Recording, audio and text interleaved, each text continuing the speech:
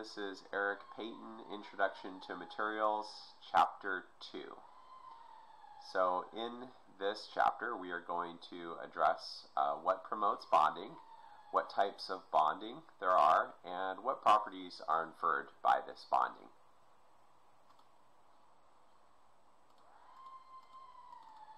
Alright, so before we get deep into this part of the presentation, I'd like to give you a little bit of background about previous theories on electronic structure. So the Bohr model, Niels Bohr, described electrons as particles orbiting around discrete energy levels. This is the N number, which is described below. They're quantized, and they jump from one energy level to the other. But there were many holes in this model, and it couldn't describe certain electronic behaviors. So what came later was Linus Pauling, who introduced the orbitals, the model of having electrons in orbitals, and described a wave-particle duality, and he called this the wave function. And electrons move around the nucleus in a standing wave, which has a certain shape to it in a kind of a cloud, but the exact location of the electrons isn't known, but it's described in a probability in a cloud of locations. So the N number, which is the principal quantum number, and each electron has a principal quantum number. And it's originated from the Bohr model, and it's really related to the distance from the nucleus. So within each principal energy level, there is a subshell. Now, the subshell is the type of orbital for each of the principal quantum numbers. So it's the type of orbital. It describes the shape of the electron cloud. And for example, S, the S subshell is round.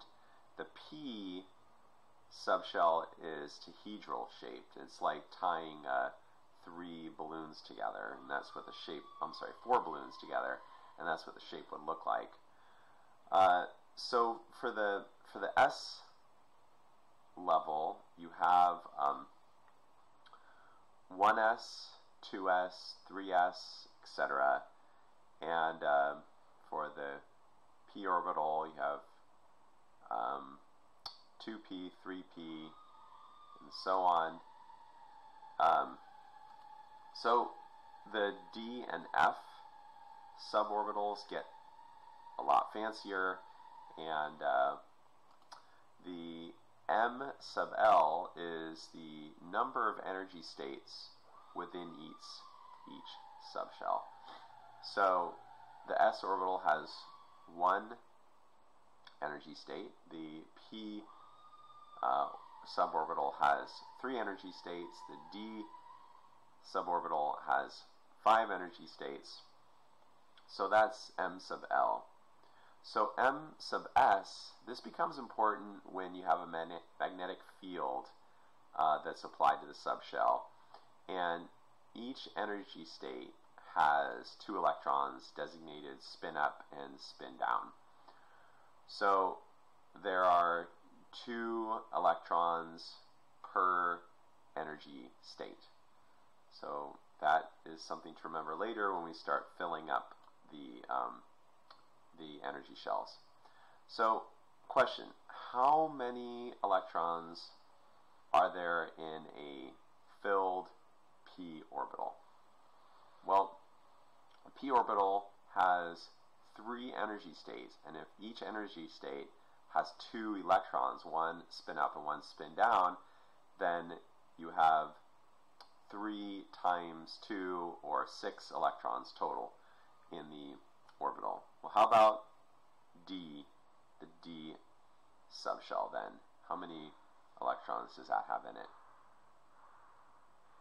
Alright, well, it has 5 energy states, and in each energy state can have up to 2 electrons, so a filled d state would have 5 times 2, or 10 total electrons. Okie doke. So here is a first glimpse of a periodic table. So we've all seen the periodic table, we've all taken beginner chemistry, but what I'd like to know is how the heck did they decide to arrange the periodic table like this? And it was a guy named Mendeleev that arranged it like this, and he was a Russian, and at the time there were about 60 elements known at the time, and they were all sorted by atomic weight. So, but the way that was sorted didn't make sense when he was trying to look at the reactivity between different atoms or elements. And so they were sort of just spread all over the place when it came to the reactivity.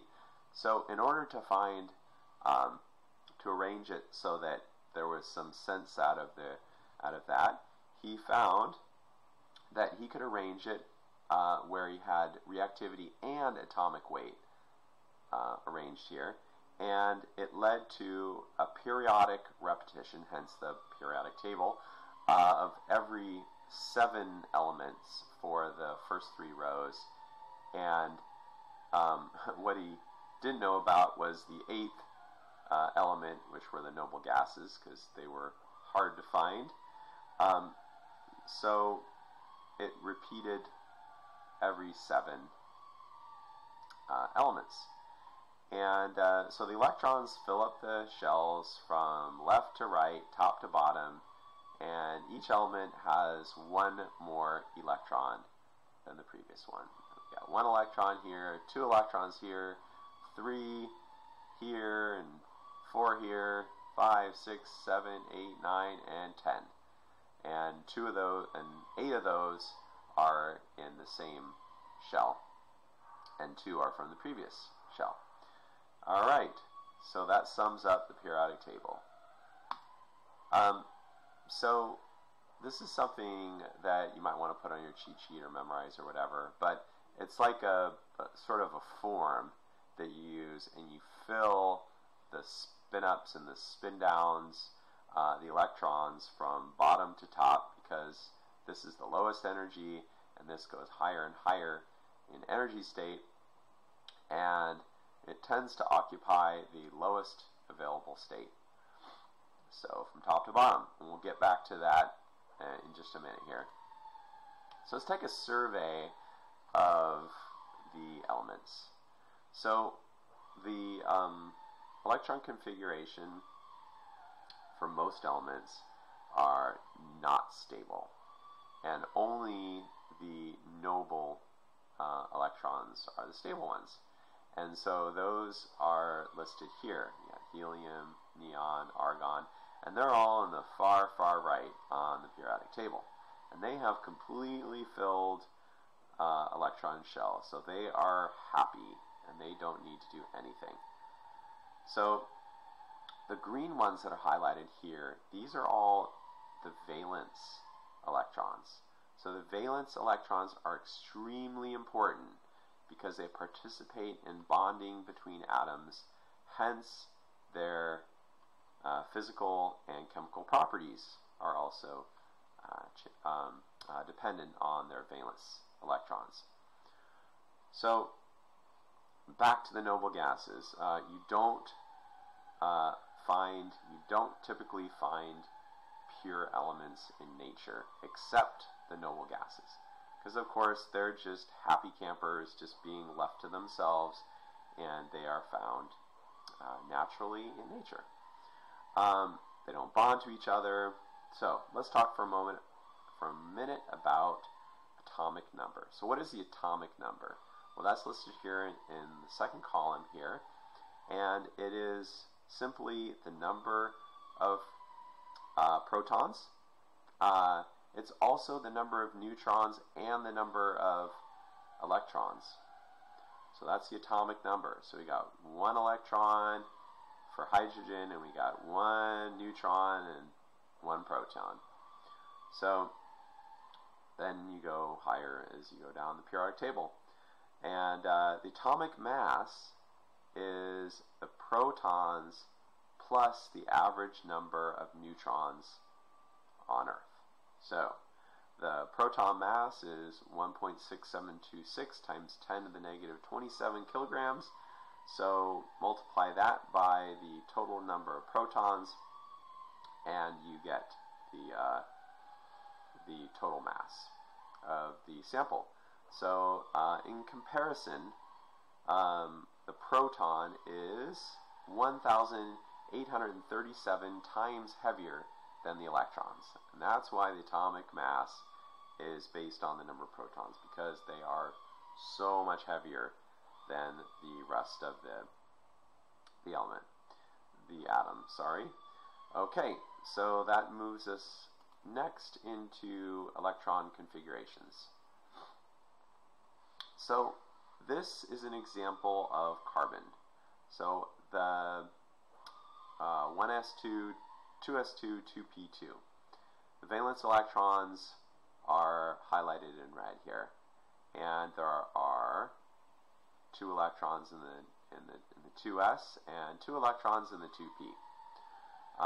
Total of 4 electrons, but an atomic number of 6 because there's also 2 in the subshell. So the filled shells, as we know, they're more stable, and the valence electrons are mostly available for bonding and tend to control the physical and chemical properties. So with 4 electrons here, but only 2 of them are unpaired. So what this looks like to me is that we only have 2 sites for bonding. Do you think that's true for carbon? Well, we're going to find out later that it's not true. That carbon actually has 4 available bonding sites. And we're going to come back to that when we talk about sp hybrid bonds later. Okay, so earlier I showed you the form that you fill out for the electron configuration, and I'll show you an animation of that now. Okay, so let's take iron as an example. What's the atomic number for iron? Well, we look it up. The periodic table will be provided to you. So the atomic number is 26. So if there's 26 for the atomic number, that means there's 26 electrons. So let's start filling up the energy levels here. There's your 26 electrons, your spin up and your spin down in your 1s, your spin up and your spin downs all the way up to 4s, and there you have your unfilled 3d, which can normally take up to 10 electrons. In this case, we have 6 available.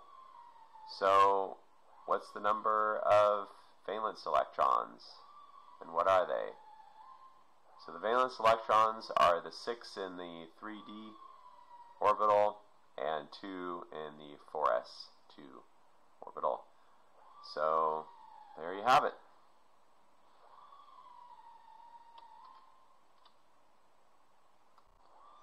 Okay, we are back with the periodic table, and the periodic table is divided up into columns.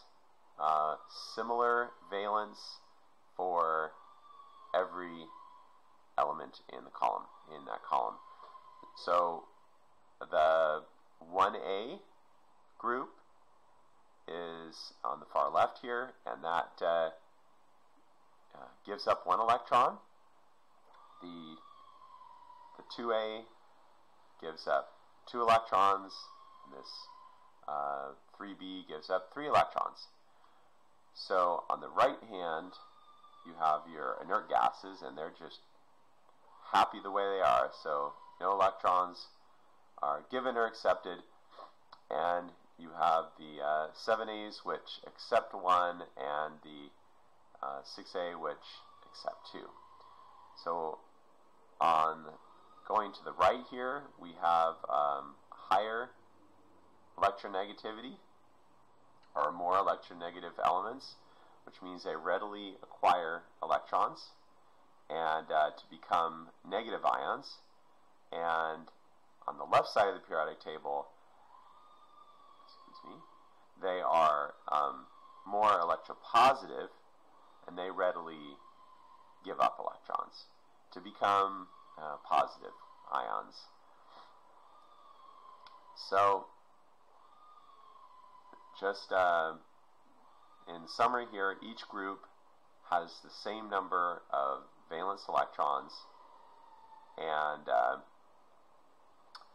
the atomic number, which is written above the element name here, is written here. So earlier we had iron, which had an atomic number of 26, and the group numbers, which are basically define each of these columns. So let's look at some of the names of these groups. The halogens. Well, the halogens are right here. It's the fluorine, the chlorine, the bromine, iodine. These accept 1 electrons because those are called halogens, or the 7A's. The alkali and the alkali earth metals are on the left side. Those are the those are the 1A's and the 2A's. So those give up the electrons. Those are the alkali and the alkali earths. In between here, you have what we call the transition metals. So in layman's talk, we call these metals, iron, chromium. These are all called metals, but on the periodic table they're called transition metals. So it's group 3b through group. So from here to the right side, which is the 2b, zinc, chromium, cadmium. Then you have the metalloids, which are very confused elements, and they can't figure out if they're metals or non-metals. So that is powerful because we can make them be either. And those are the intermediates, or metalloids we call them, and the bromium, carbon, silicon, germanium, arsenic, all of these. So these, and then the ones in the far right, the inert metals, those are the noble metals, and then all other elements just aspire to be like the noble metals. They want to just have all their electron states satisfied, and they'll do whatever they can to give up or accept or steal or share electrons to become noble, just like the others. So let's just take sodium as an example of one element that is really, really unstable by itself as a metal, and it's much easier for it to give away 1 electron than it is to find 7 from somewhere else. And that's why it tends to just give up an electron instead of trying to find 7. On the other hand, you have chlorine here on the opposite side. We all know table salt, sodium chloride. It is much easier for chlorine to accept just 1 electron than it is to try to find homes for 7 of its own. And that's why it will just accept 1. It's much easier for it to do that. So that is why chlorine and the others here are more electronegative, which means they readily acquire electrons. Okay, so that means electronegativity, or the tendency to acquire electrons, or how badly the atoms want to hog electrons, goes from left to right, is more electronegative, and electronegative. And these are the electronegativities in red here. And you can sort of, just by looking at these numbers, you can see those trends here. More electronegative this way and less electronegative this way. Alright, so, so why is the trend becoming less electronegative as you go down the periodic table? Well, as you go further from the nucleus, the valence electrons are shielded by these d orbitals, these giant complex clouds of electrons that shield them, and that also means that they're just further from the nucleus. So that is why they're less electronegative further down in the table. So now we can start talking about bonding. Now that we have a basic understanding of the periodic table and how electrons accept or give away, we can go into bonding. So there's several types of bonding. The first type is ionic bonding. Ionic bonding is a bonding between a metal and a nonmetal. Earlier I showed you the periodic table where the metals were on the left-hand side of the periodic table and the nonmetals were on the right side of the periodic table. And as we know, the metals will donate electrons, the nonmetals accept the electrons. So you have a large difference in electronegativity here, which means it tends to be ionic bonding. Here's an example. You have magnesium oxide. It has 2 valence electrons, and those will be donated to the nonmetal, and that way the nonmetal can satisfy and fill up its p orbital, and then the magnesium has a full p orbital, 2p6 from previous here. So that's how it's an example of magnesium oxide. So further on ionic bonding, it occurs between positive and negative ions.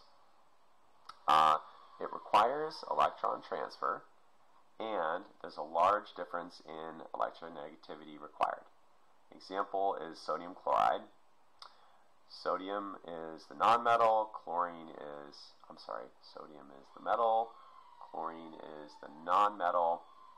They're both highly reactive in their pure state, but when they combine, it becomes very stable, and you can eat it. Get what we have here called Coulombic attraction, where the positive and the negative attract, and you have the electron sharing.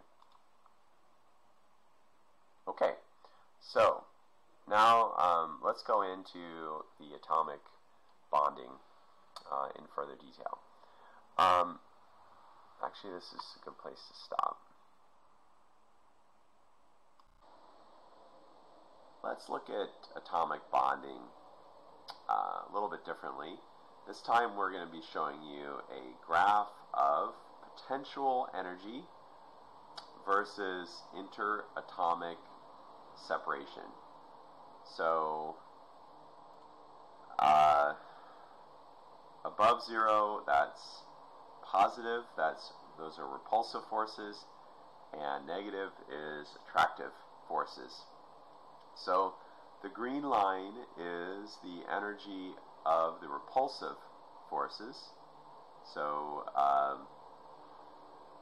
2 atoms that you bring too close together, they just don't want to be that close, because now the electron clouds will start to interact with each other, and you have a very large repulsive term, and it increases dramatically here as R decreases because of this N term here. This N term is approximately equal to 8. So the repulsive energy drops off much sooner with distance, and as you get closer to the nucleus. And by the way, A and B here are constants, and there is a nice equilibrium between the attractive forces and the repulsive forces, where the atoms tend to maintain separation. So they like to be close, but not too close. So this is the nice equilibrium state here, where it achieves the lowest possible energy state. The second law of thermodynamics, it always wants to be at that lowest possible energy state. So back to ionic bonding. Let's look at a few examples of ceramics that are mostly ionically bonded. So sodium chloride gives up one electron, and on the sodium side and the chlorine, the group 7A's all acquire one electron. And then in the next column over, you have magnesium, which gives up 2 electrons. And on the oxygen side, on this column, they will acquire 2 electrons. Any of these elements in this column will acquire 2 electrons. So then you look at the calcium fluoride, where it gives up 1 electron from the calcium, but it will, from the fluorine, it only acquires 1 electron, so you need 2 fluorines for a chemical balance there and charge neutrality. So cesium chloride here, it gives up 1 electron from the cesium, and the chlorine accepts 1 electron. So those are some examples. Let's talk about covalent bonding next. So we've just discussed ionic bonding. Now we're going into covalent bonding. The difference between the two is in covalent bonding, you have a sharing of electrons, as compared to ionic bonding, where they were giving or taking electrons. So for covalent bonding, this typically occurs where you have similar electronegativities, means there's no preference for giving or taking electrons, so they tend to just share them. The bonds are determined by the valence. So the s and p orbitals dominate the bonding in this case. Here's an example, very simple example: hydrogen gas, H2. Each hydrogen has 1 valence electron, and it needs 1 more to satisfy its energy state. Electronegativities are obviously the same because it's the same atom element in both cases, so they share those electrons together, and you have this covalent bonding for H2. You might want to consider water as the second example. All right, water is something that also covalently bonds, and but it also has polarity in the way that the bonds come together. So that will be in a homework problem for that one. Bond hybridization is something that typically occurs like in carbon. It forms a tetrahedron type of arrangement. We call this the sp3 hybrid bond. When you look at carbon, it has six electrons, so it fills from bottom to top. As you go higher energy, and you have 1 completely unfilled and 2 partially unfilled. What ends up happening is you get a promotion of the 2s orbital into the promotion into the 2p, and instead of having these 2 separate orbitals here, you have this hybridization, and it's called the sp3 hybridized orbital here. So a little bit more on carbon, covalent bonding of carbon in sp3. Example here is CH4. carbon has 4 valence electrons. It needs 4 more to satisfy, and hydrogen has 1 valence electron available, and it needs 1. So there's sharing going on at each of the 4 corners of this tetrahedron, and they can both get their bonds satisfied. Again, this is a nonpolar covalent bond, by the way. For water, you can have a polar covalent bond. So I haven't spoken yet about metallic bonding. I'm just summarizing it here because it's one of the most simple type of bonding arrangements, because you have a delocalization of the electrons, or what we call a sea of electrons. There's never any polarity. The electrons just float around everywhere, and so all of the elements in the transition metal area are typically metallic bonding. So electronegativities are all very similar in the transition metals area.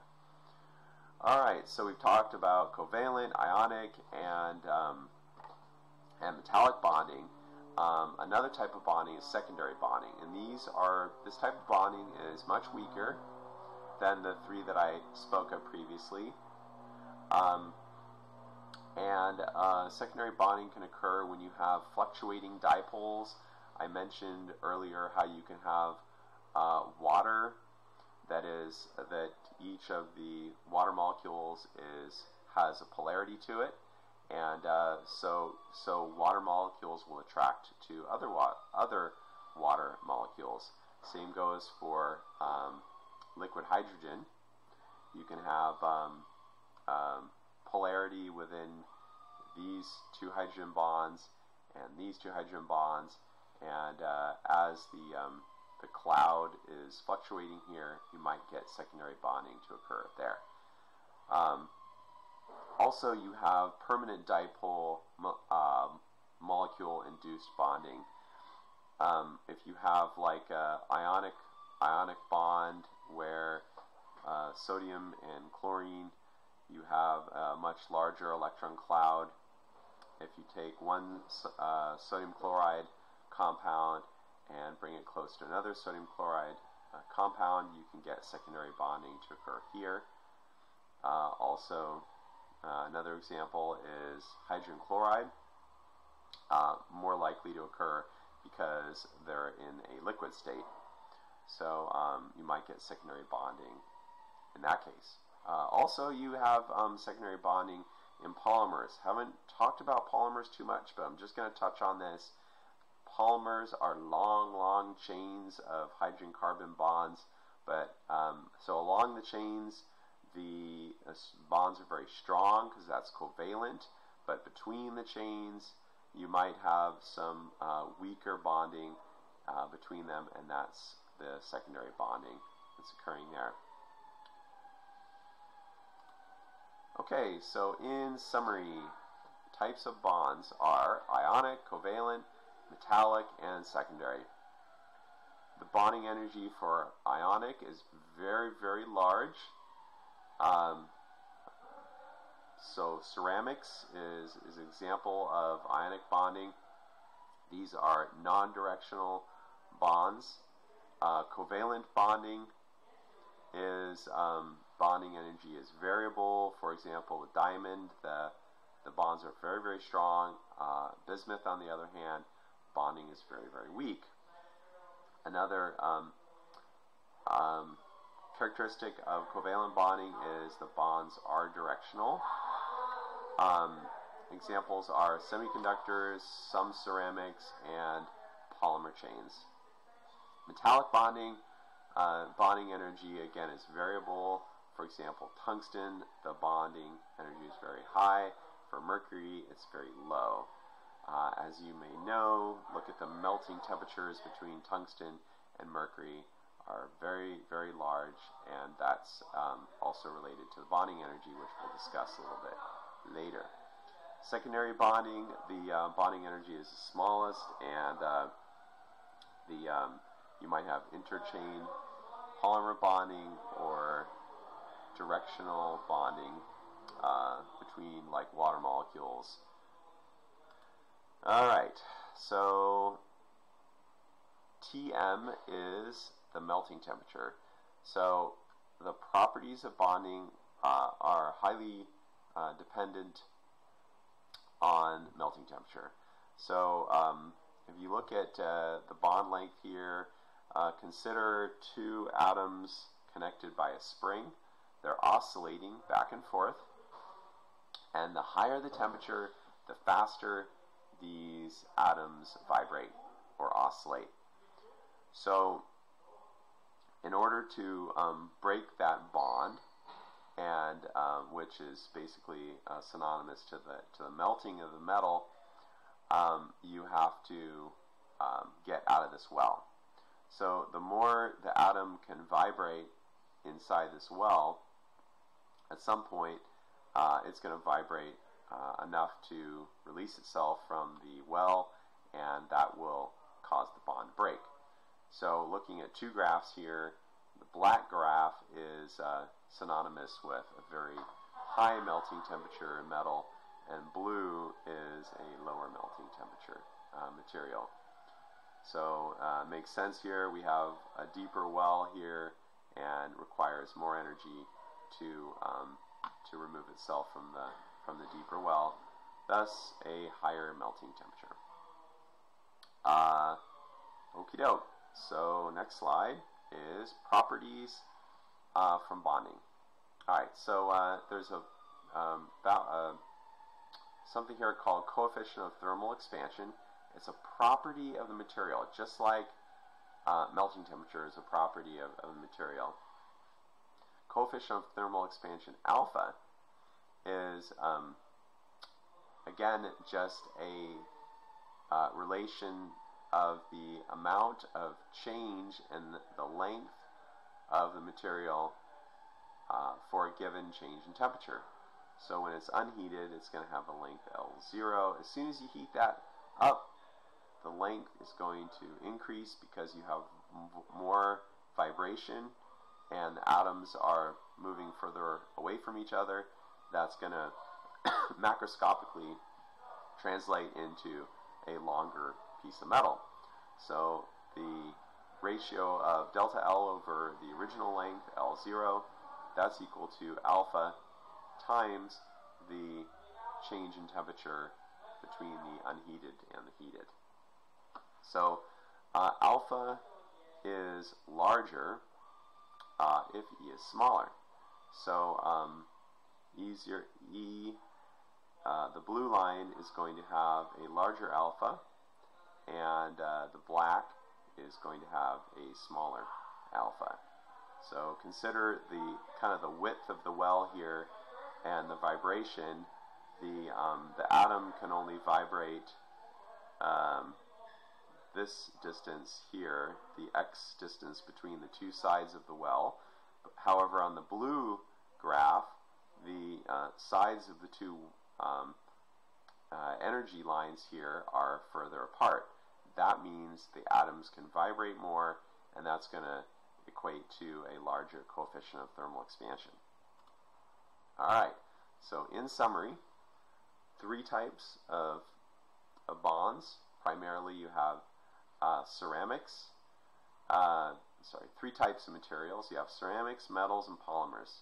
Ceramics are either ionic or covalently bonded, and they have a large bonding energy, which means they have a large melting temperature, they have a large elastic modulus, and they have a small coefficient of thermal expansion. Metals, on the other hand, are metallic bonding, and that's the sea of electrons. They have variable bonding energy, so they have moderate melting temperature, moderate elastic modulus, and moderate coefficient of thermal expansion. Polymers, on the other hand, are either covalent or secondary, and they do have directional properties. So like if the long chains are lined up with the direction of force, you might have very strong polymer properties. If it's along the transverse direction, might have very small melting temperatures. Very weak properties, but in general they all have small melting temperatures, small elastic modulus, and a large alpha. And that wraps up the presentation for today. If you have any questions about the slides, we'll see you in class and answer any questions. Thank you and have a good day.